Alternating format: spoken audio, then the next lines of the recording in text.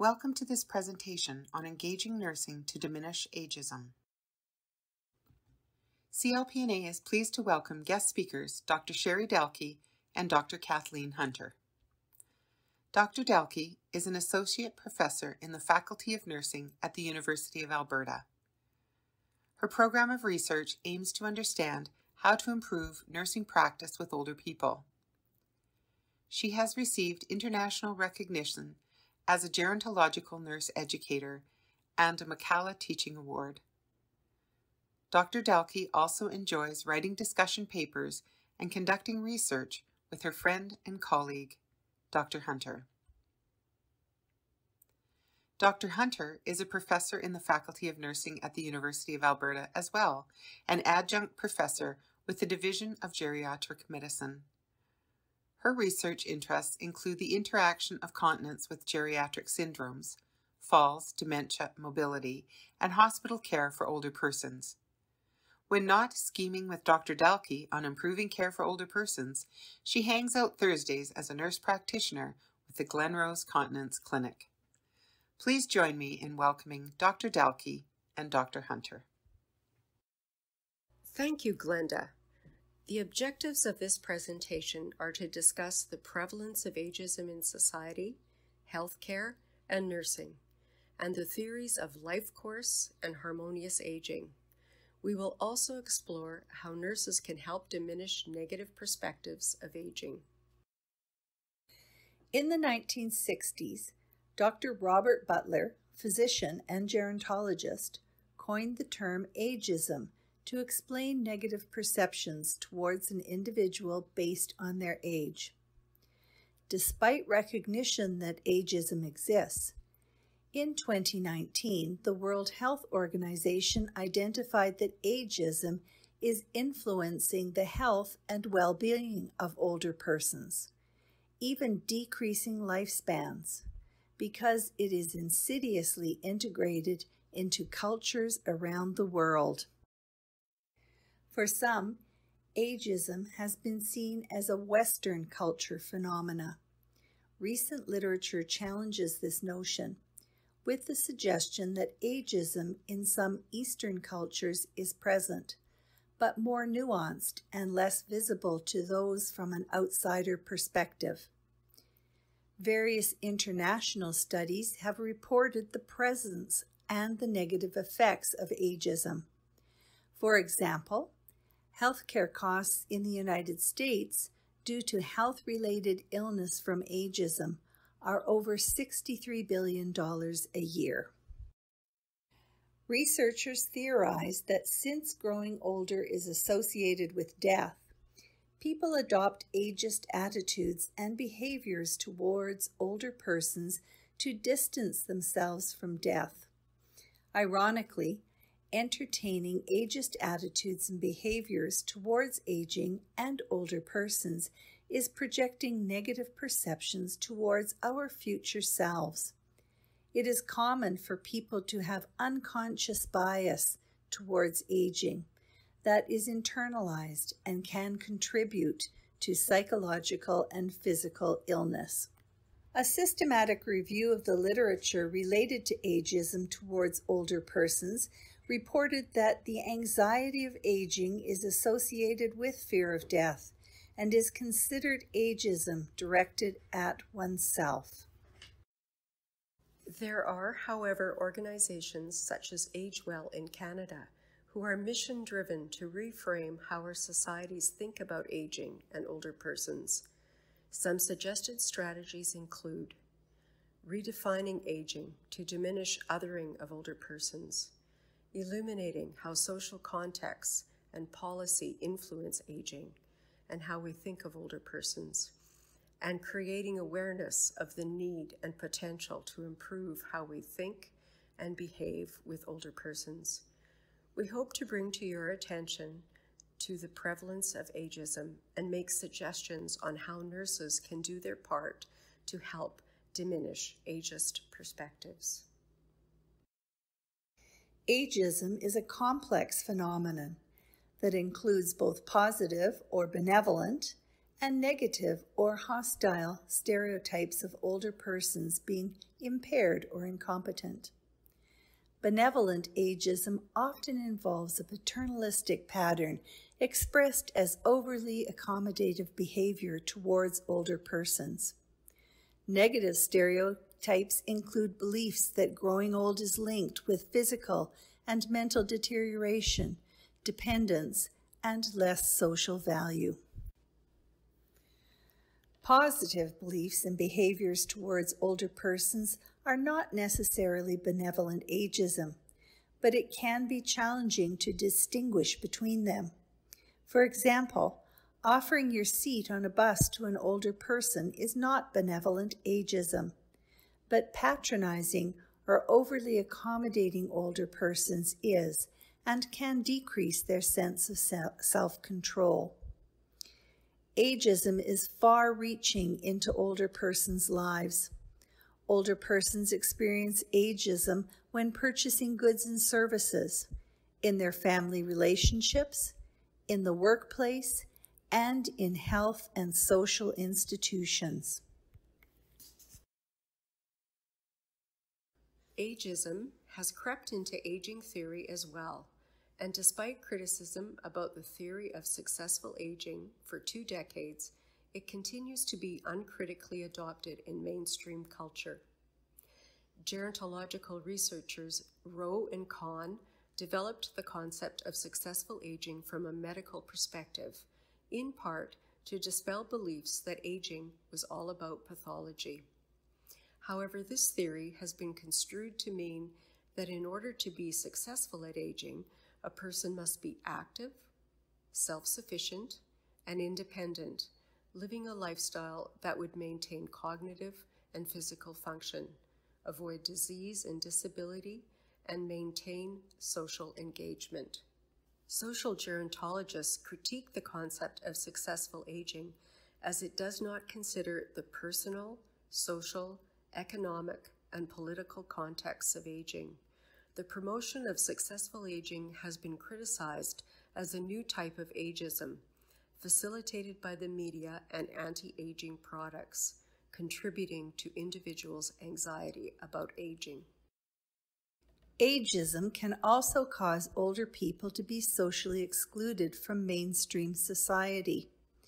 Gerontologists suggest that older persons are at risk of social exclusion due to coexisting disadvantages, such as age-related changes, which can lead to physical limitations, loss of autonomy, loss of spouse and friends, as well as age-related discrimination.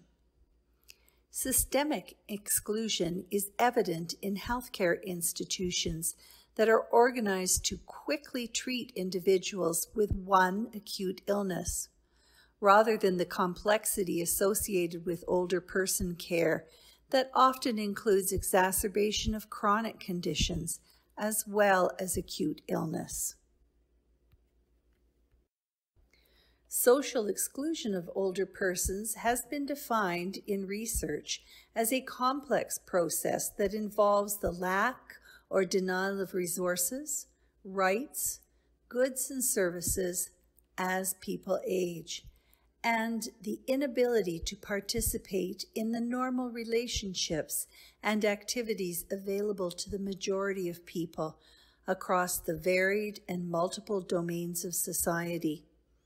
It affects both the quality of life of older individuals and the equity and cohesion of an aging society as a whole.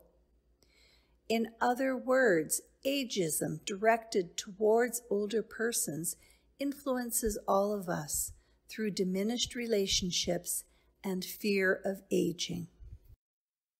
Ageism exists within healthcare and nursing practice, often emerging insidiously, veiled in claims of best interest or humor, as a socially acceptable form of discrimination. Since older people have an increased incidence of chronic conditions with age, it is not surprising that they are the largest consumer of healthcare services, according to the Canadian Institute for Health Information. and nurses are likely to encounter older people in their practice in a variety of care settings. As the largest group of healthcare providers, nurses are well positioned to challenge systemic ageism in healthcare institutions. While ageism extends throughout professions and social institutions, the expectation is that nurses provide non-ageist care. Structural constraints such as skill mix and access to resources in the physical environment influences nurses' management of patients' needs. In long-term care settings, older persons have complex health and physical needs. These settings are not always physically structured or resourced to fully support person-centered care. Hospital systems are, for the most part, structured around units with a single biomedical focus, such as cardiology, with structures and processes that do not fit the needs of the complex, frail person that stems from multiple conditions, functional needs, and atypical presentation of acute illness. The physical structures and system processes within hospital environments support the medical treatments primarily, with a secondary focus being placed on functional needs. As a result, older people are at greater risk for experiencing negative consequences, resulting in a decline in their functional ability, particularly mobility and continence. Attending to functional needs is often viewed as secondary work or something that can be delegated to less skilled healthcare workers, because working with older people may be perceived as a lower occupational status. Scholars have suggested that nurses' acceptance of ageist stereotypes are in part due to seeing older people at their most vulnerable and dependent. It is concerning, though, because when nurses hold negative stereotypes of cognitive and physical decline and believe that working with older people is less complex, they may fail to adequately assess and manage older people's health concerns. Research has shown that when older people's health concerns are treated as secondary, it leads to older people experiencing negative consequences related to their health concerns. On the other hand, when nurses have positive perceptions of aging and older people, they are more likely to recognize and appropriately meet their health and social needs. Function-focused care is an important aim for nurses to take with older people because it recognizes that changes in cognition, mobility, or continence may be an acute illness and in turn promotes maintenance or optimization of existing function.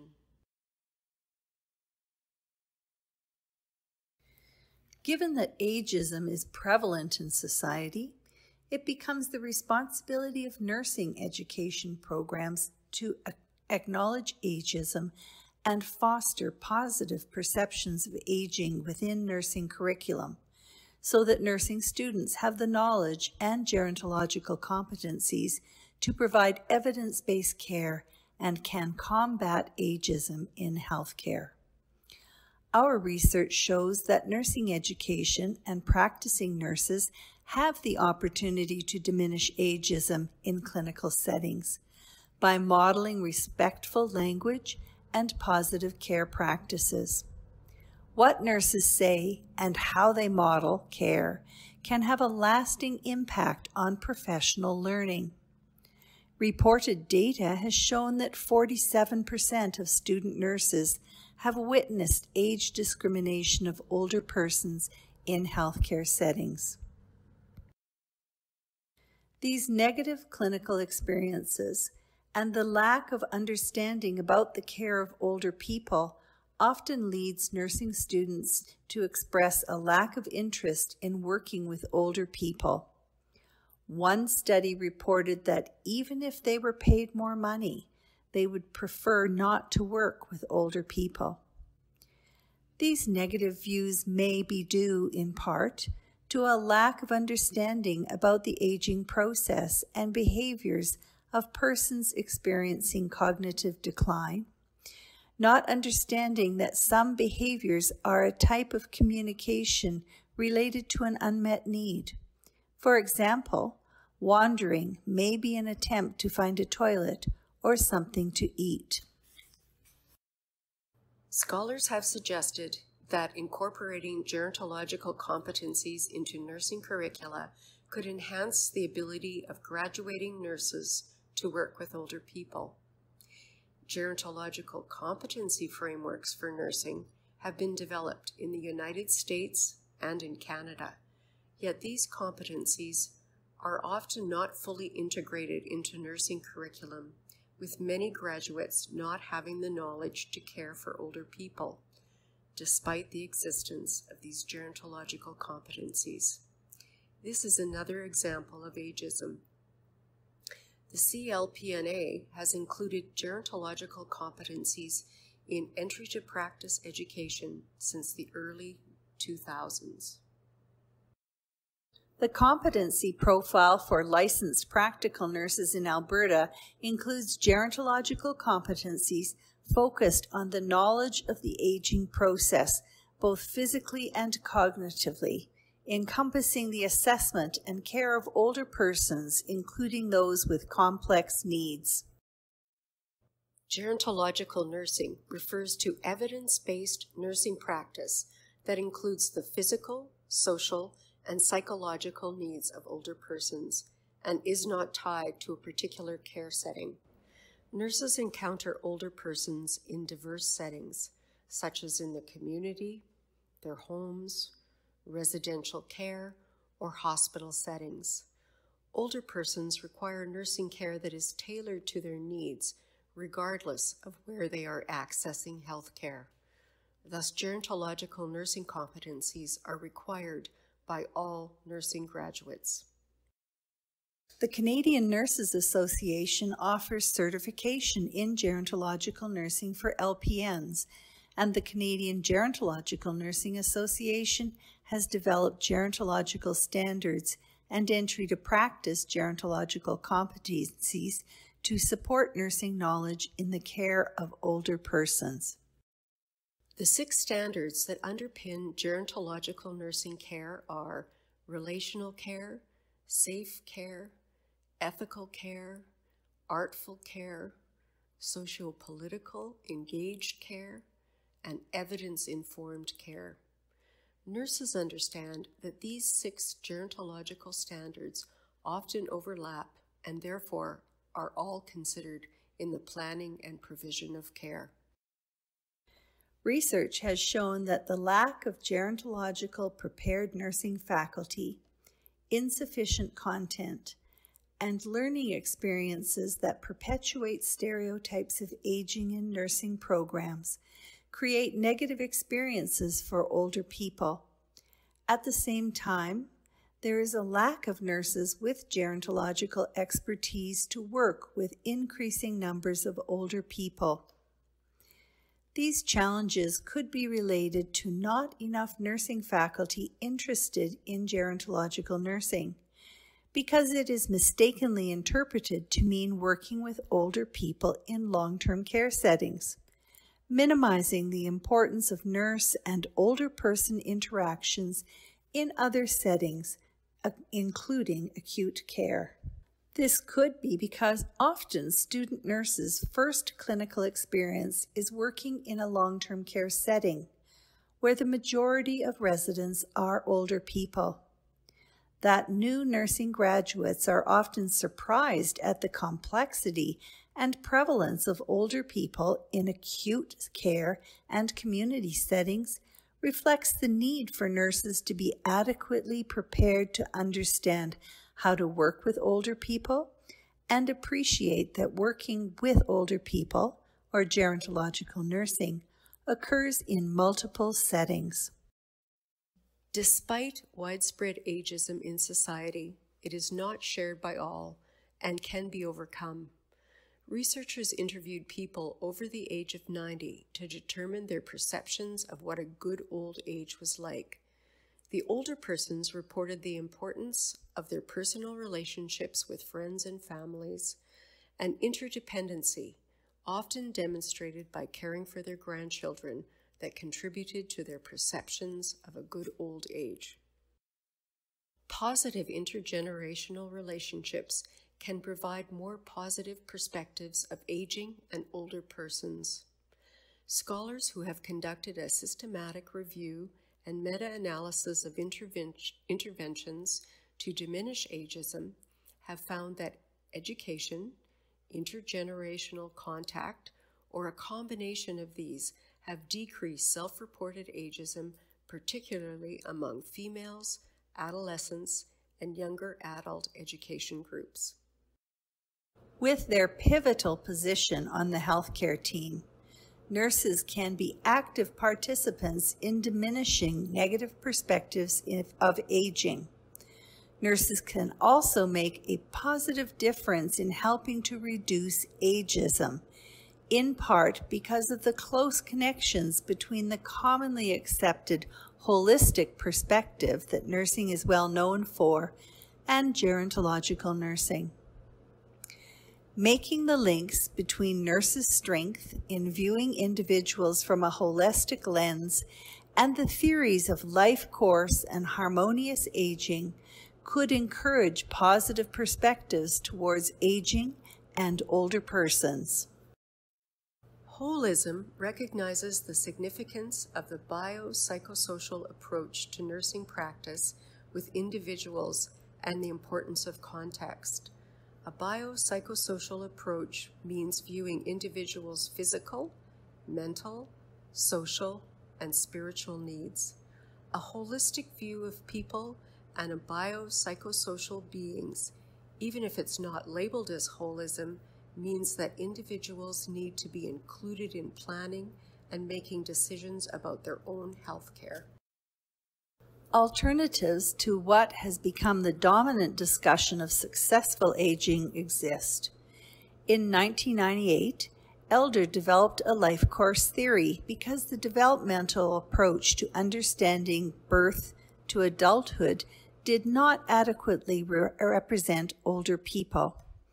He explained that historical events contribute to the shaping of families, education, and work, and thus choices people make in their lives are done within the constraints of social structures and culture. Other scholars further suggest that a life course perspective added to the notion of successful aging would acknowledge aging as a dynamic, lifelong process. Within this view, older people are viewed as social beings, influenced by significant people in their lives and by social determinants of health, such as income, environment, and other political structures. The life course perspective recognizes that life stages, one of which is older life, are fluid, allowing for a variety of patterns within a life course. Nurses who study the developmental stages of individuals, including a more open perspective of the later stages of life, have a greater appreciation for the interconnection of biology, psychology, and socio-environmental factors that influence the life course of older persons. Understanding the components of diversity, context, family, and lived experience fit within a holistic view of the older person and the influences these components have on their lives. This life course perspective recognizes that each older person has their own thoughts, feelings, and history, encouraging nurses' understanding of a generation much older than themselves, and fosters a more positive perspective of aging and the many factors that encompass person-centered care. Another alternative or extension to successful aging is referred to as harmonious aging. Harmonious aging incorporates Eastern cultural ways of being and spirituality, suggesting that an older person's value is not dependent on activity and civic engagement. It includes structural forces and individual agency by allowing each person to interpret what aging means to them based on their positioning within social, cultural, and political contexts. In other words, aging does not need to fit into an ageist box of success. Rather, the majority of older persons live in community and their subjective well-being or happiness increases with age. Based on our research, harmonious aging fosters holistic ideas of allowing individuals to be engaged in defining their view of aging, and by extension, their view of the healthcare they desire. Considering life course and harmonious aging perspectives will normalize the universal truth that we are all aging. This has the potential to improve communication among the generations and improve perspectives about aging and older people. Greater understanding about the diversity of aging and the context that have influenced older persons encourages nurses to care for older persons more holistically and with dignity, which would ultimately improve older people's experiences. Improving older persons' experiences is like paying it forward. We all are aging, and if we are to have a different experience when we grow older, it is necessary to diminish stereotypes about aging now and work towards inclusion of older people in social and healthcare institutions. Based on our research, we suggest that nurses support the inclusion of older people in all types of healthcare settings as part of gerontology. We believe that nurses can support a life course and harmonious view of aging in which the social, political, and environmental context of individuals are viewed as part of the holistic aging trajectory. Living these perspectives can have practical implications such as considering and resisting ageism, maintaining and optimizing the function of older persons in your care, and considering responsive behaviors as a form of communication about an unmet need. As the largest group of healthcare professionals, nurses are well positioned to diminish ageism and improve care of older persons. We encourage each of you to become a positive system influencer by recognizing and overcoming ageism in nursing. Together, we can improve the care experience of older persons. Thank you for joining us for this presentation on engaging nursing to diminish ageism. If you have any further questions, please go to the CLPNA website, click on Contact, then Ask CLPNA. Fill out the form and submit. Thank you.